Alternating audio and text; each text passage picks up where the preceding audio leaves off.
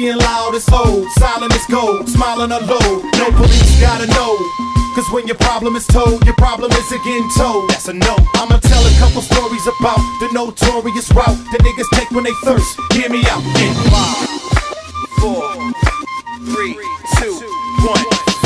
Here's a little story I got to tell about a couple dudes you didn't know so well. They didn't get a chance to blow, but they can flow so well. This is the perfect time for you haters to go, oh well. Let's take it down to the Noya where them boys is warriors. They notorious for ordering more than just hits. So take heed. I seen dude in the V and the D, he must have been moving with BG. Before slow motion, I heard dude was so focused on the street credibility. He's a soldier. Would he rather have beef for exposure? I don't know, I never met him. I just know that I ain't trying to forget him. As soon as he went home, the place he got the most love, niggas popped up and shot him in cold blood. At the worst time, and they crept up behind him and just rewinded him. Story 2. I said, boy, would you boss up and get this money for my niggas who ain't here? Bring the trees and blow a huge cloud in the air for niggas who move without fear. You gotta pour more than a beer, nigga, pour out a fifth. Fuck it, we rich, nigga, pour out some crisp. A young nigga got shot up once, put in the wheelchair. Still like to light up blunts like, look, I'm still here. It's so true.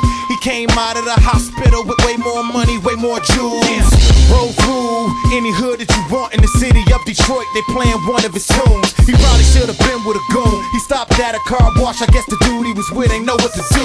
They crept up on the side of him and put the 9 of him and just rewinded him. Yeah, we about to take it to the NYC. They know about him in the NYC, but they don't know him in the D. As far as MCing, this nigga was crazy. Motherfuckers used to say he was better than Jay-Z. The first time I heard him was 9-5 Ebonics. I played it and all my niggas was high trying to rewind it. Them niggas was like, damn. This nigga said that a snot box was a nose without stopping the flow. And I was like, man, I swear to God that this nigga's a problem. I think he better than Nas. He's so ahead of his time. You play his music in 06, this nigga sound regular now. I heard that he was thuggin', had a brother who was thuggin'. He was sitting on the stoop and he didn't see it coming. They crept up in front of him and put the gun to him and just rewinded him. Yeah, the streets gotta go, cause being loud is old, silent is gold, smiling are low. No police gotta know, cause when your problem is told, your problem is again told. That's a no. I just told a couple stories about the notorious route that niggas take when they thirst. R.I.P. in 5.